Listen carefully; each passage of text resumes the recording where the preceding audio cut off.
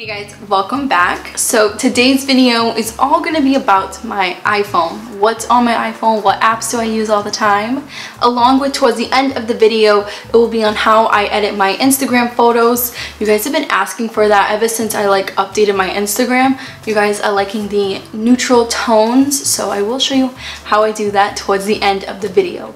But anyways, let's get straight into it. So starting with my home screen, I like to keep things very simple, neutral tone, a little quote. I did make this background myself. The quote is from Google though. So moving on to the phone, the whole entire phone part. Again, neutral, simple, organized. That's usually what I go for. Let's start with the bottom bar. Usually my main essentials, which is the phone, the texting, Spotify. I always update my Spotify account, you guys. Mostly I have a lot of throwbacks, but the other playlists are packed with music as well. And I do have my Spotify link down below, so if you guys want to follow me, it's there. But that's like my main app. I would say that's more of my main app than texting. Of course, I have Safari. Who doesn't on the bottom? We all search things nowadays. Moving on to the only 4 folders I have for apps. Now, I have the letters spaced out. So you guys are going to ask probably like, how did I do that? Just like what I said, I spaced them out when I was editing the, like when you hold down the folder, you can edit the name. You just space out the name. It's super simple. So moving on to the first folder, I have the YouTube app, Pinterest, Weeble, Netflix, Hulu, and Instagram. Weeble is like kind of down right now. Obviously you guys know what's going on in the world, so the stock market is not the best, so I haven't been going in there as much, but when the stock market goes back up, I will be getting a few more stocks. When it comes to Netflix, my whole Netflix account is horror. If you guys do not know me by now, I love horror. I mean, I can't go a day without watching something scary. So of course I have a lot of horror, and these are the things that I have been watching. The Order, I did finish that show. Good Witch, that's not horror, but it's still a good show. Don't Knock Twice was a good movie, and these are just all the things that I was watching. So give you a little sneak peek of that. As for Hulu, the only difference with Hulu is it is hard to find decent movies, but I will give you guys a little recommendation when it came to the movie that I was watching. So obviously I do watch Ghost Whisper. That's really old. If you do not know what that show is, check it out. She talks to ghosts, obviously. It is fake, but it's a good show. Blackish, but I want to mention this show, The Unsettling. That was actually a really good show. It's horror kinda, but decent ending, and it doesn't leave you on a cliffhanger, so that's what I like. And of course the last app that I have in my social folder is Instagram. I mean, who doesn't have Instagram nowadays? If you guys want to follow me on Instagram, I will always have it linked down below as well. But on here, I really like to just talk to you guys. I am going to do a little bit more editing on my Instagram, maybe add a little bit of story highlights, update that. I used to have a lot of story highlights, but now I want to do things a little different, so stay tuned for how my Instagram will be looking in the next couple of months. Moving on to the edit folder. Now, when it comes to my edit folder, I have a lot of apps because I use my phone to edit every picture, thumbnails, Instagram, so this is kind of like what I use for business. So I have the YouTube Studio app that lets me or allows me to put my thumbnails on my videos, which is super easy and it's so convenient instead of me just going onto my desktop. Vsco is an app that I actually pay for, and it is an editing app. I will show you guys how to use all these apps towards the end of the video. Facetune, I'm sure you guys already know about that. I like Facetune because you can blur out the background in images, so that's kind of like why I got it. Not much of like blurring out like things on me, because I don't know, I'm just not into that, but like definitely highlighting things in the background, Facetune is good for that. My Camera Connect Canon app, that allows me to put files from my Canon camera to my phone, so it's a Bluetooth camera, so that app is really handy, especially when I'm doing thumbnails. Picscart, that is another awesome app. That app I use mostly to add like little images into my pictures and stuff, so I keep that in handy just in case. The next app is Wordswag. This is an app that I do pay for as well. Same thing as Vsco and Facetune. These are the apps I pay for. Wordswag is my go-to app when it comes to adding text to images. So whatever you have on here, like if you guys can actually see examples right now, you can add any kind of text to an image and it does not come out blurry, blotchy, glitchy looking. I really like this app. I believe it's like $5 a month. I tried PicMonkey and I hated it. I could not figure out how to use it. I looked up tutorials. I had it for like 2 months and I gave up. So Wordswag is just easier for me, and with PicMonkey you still have to pay for that service as well, so I rather pay for a service that I actually like. Next app is Retouch. This is another app you can purchase, and this app is so cool. I'm going to show you what it does. So I believe it was like $3, quote me if I'm wrong. I will just show you how things are with this app. So this is a picture that I took. Excuse the date. I don't know why it's showing July because we are not in July. So what you want to do is you want to zoom in as much as you can.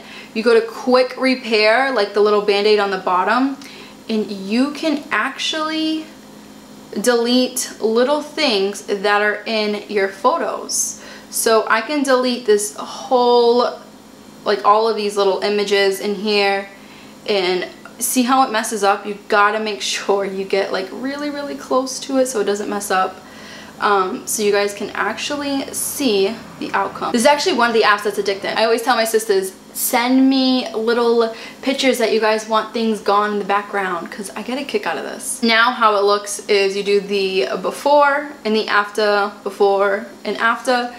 It is such an awesome app and it's worth it. So check it out if you guys like to have your pictures like perfect, and you can actually delete like people in the background. You just have to make sure you like zoom in and be like precise, because if you don't zoom in, this is what happens. That's what happens. So say if you want to like remove this leaf, see how like your phone extended out. So that's a little app that I am encouraging you guys to get if you like photography. Next app is Pexels. Now this app I use for thumbnails when I'm in a pinch. So when I have no idea like what kind of thumbnail to do, I can go in here and you can use all of these images for thumbnails. The thing with this app is that it's all free. So no copyright, it's non-copyrighted. You can use any image you want on any platform, YouTube, Squarespace, like any little freelance or whatever you have going on, you can use any of these images. I usually search the Minimalist. I know I'm spelling it wrong. I usually search the Minimalist section so you guys know that like some of these images are from my videos. Not only, like I don't know if you can do it with this app, but on the desktop version you can actually use videos from this app. So that's what I use too for b-rolls when I'm in a pinch. So it's a really good app and it's free. The next app that I have, or the last app, is the self-employed QuickBooks. I'm not going to go into there because all my personal information is in there, but if you are self-employed, QuickBooks is the way to go. It keeps like all your receipts, everything you spent on your business in there, so when tax season comes, you know like what you're doing. You have all your stuff, like the IRS is not going to come after you because you have proof all on that app. So it keeps things really neat. And with me doing YouTube full time, I have to pay attention to my taxes because this tax year was a little bit tricky for me. I was supposed to owe like around, I want to say like it was like $8,000 to the IRS, but I got it down to like $2,000 because I did have receipts like lying around in a folder. But the minute I did my taxes on TurboTax, they gave me QuickBooks for free because they seen that I was self-employed. So I know a little bit of a tax or finance situation going on here, but if you are looking for a decent like self-employed organizer, get QuickBooks. It's so worth it. Moving on to the money app, I have all of my bills in here. So when it comes to money, I like to keep it all in one folder. Anything when it comes to money, not just bills, but also like money coming in. So I have my 2 insurances. I have my car insurance, my health insurance, AdSense. That is an app where YouTube pays me. So we get paid once a month, and when I go into that app, that just shows like what I'm gonna be getting paid for the month. So I keep that in there just to like keep track of what I'm getting paid from them. My Chase credit card, my Credit Karma. I'm always checking my credit score. My credit score right now is stuck at like 745.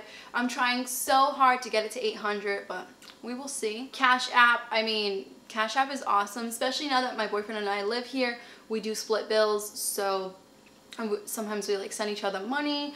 I send my sister sometimes money, things like that on there. Cash App is so much better than Venmo. I feel like Venmo is more of like the Facebook of sending money. So Cash App's better. You don't have to like announce what you spent your money on. I have my bank, Eversource, that is our electricity. In Massachusetts, it's Eversource. Electricity and gas, that's how we pay it, through the app.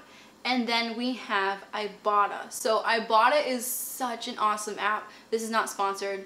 I just really like this app. So when it comes to Ibotta, I'll show you my account. I don't know if I can actually link my account down below. I don't think we can, but I'll try. If I was able to, it'll be linked down below. If I'm not able to, then it won't be there. But with Ibotta, whenever you purchase, like, I want to say like groceries or anything from the store, save the receipt and you could take a picture of it and it will give you cash back. I do have $12 in here. It has to reach 20. You know, that's the threshold to put your money in the bank, and you can always find deals and stuff on here. Hence, there's an ad right there for Uber Eats. Not only do I get cash back with purchasing things with my credit card, but I also get cash back on groceries with this. So it's a win-win situation and I really like it. So that is it for the money folder. Now let's move on to other. Folder that I'm like unsure on where to actually put these apps, the miscellaneous ones. So of course I have my photos, and in my photos I will just show you guys what I have. Like, this is what I have for photos. By the way, I did take a picture of this the other day. This is my floor steamer. I will be talking about it in an upcoming like awesome cleaning product you can purchase. This is the best floor cleaner I've ever had. Hence, look how dirty our floors are, well, were, and then look how clean they are. So yeah, that's why that picture's in there. I know you guys are probably gonna spot it out, but most of these pictures are just little ideas for like Instagram or like thumbnails. This is where all of them are. I have no pictures of myself or my family in here, just strictly business, basically. Obviously I have Google Drive to save some space. I have some pictures in there of my family, so when I do take them, I put them in there. Obviously I have Amazon. You guys know I really like that app, and most of my stuff I get is from there because it's just so convenient. I have my clock in here, settings, Waze, best GPS I've ever used. It tells you where the cops are if you like aren't doing the speed limit. You know when you're doing like, so the speed limit on the highway here is 60, and if you're doing like 63, they'll give you a ticket. So I always keep that on just to make sure they're not around, because sometimes I forget that I'm doing like 64 and the speed limit's 60, because I don't want a ticket.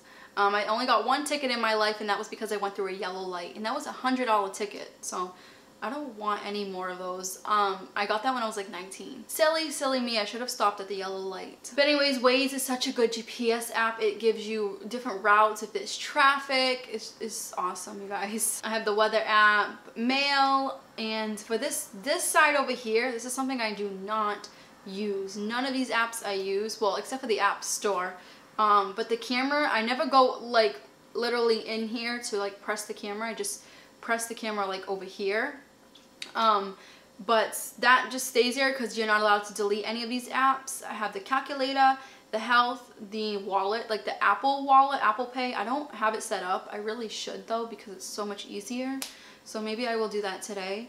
And I also have my Find My iPhone or Find My AirPods in case someone steals it or you misplace it. So that's like everything on my phone. Now let's get into how I edit my pictures. It's pretty simple. I did just take a picture for you guys to edit to show you how I do this. So I go into Vsco. The first thing that I do is I import my photo. So this is the photo that I just took.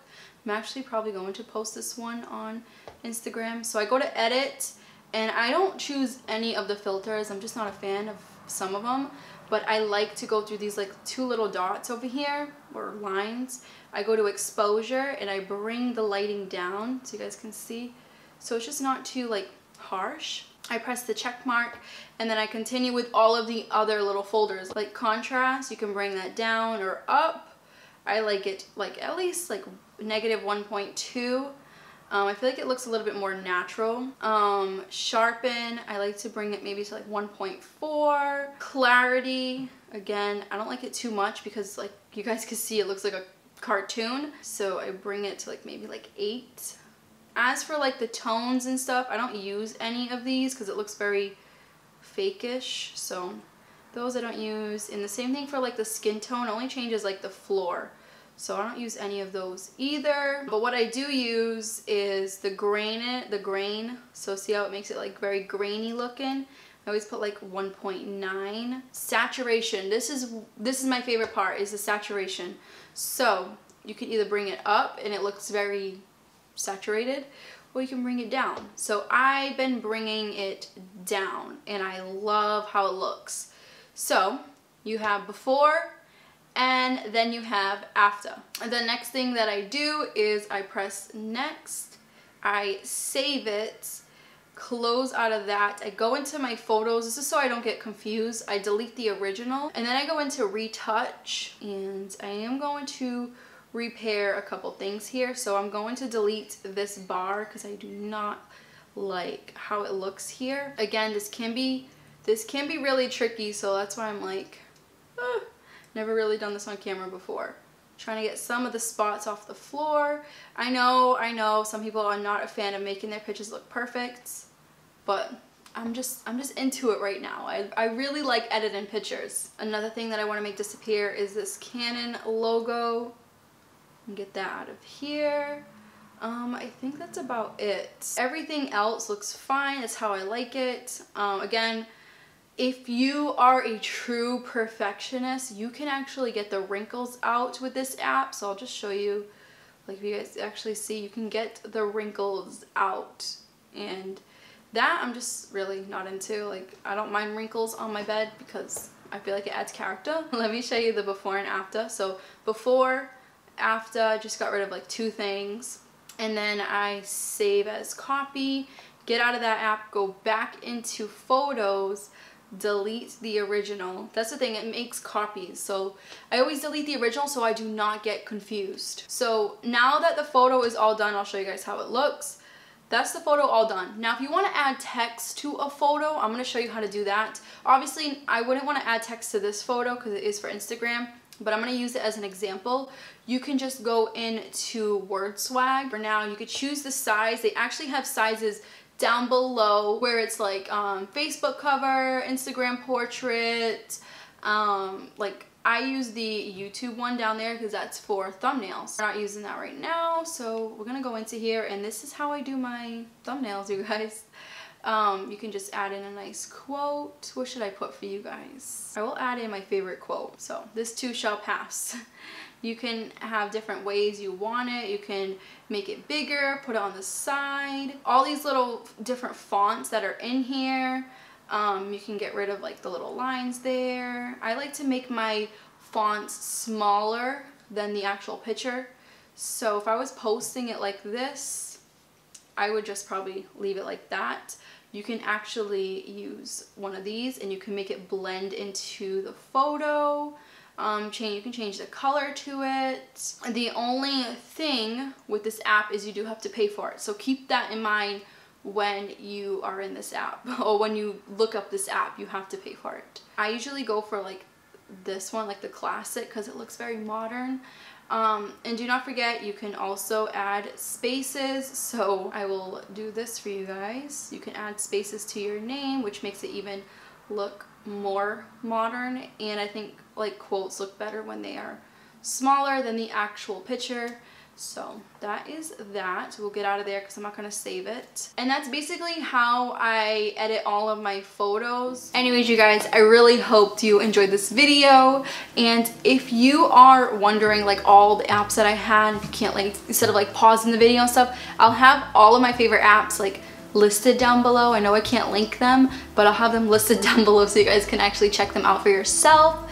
But anyways, I hope you enjoyed, and I will catch you in the next video.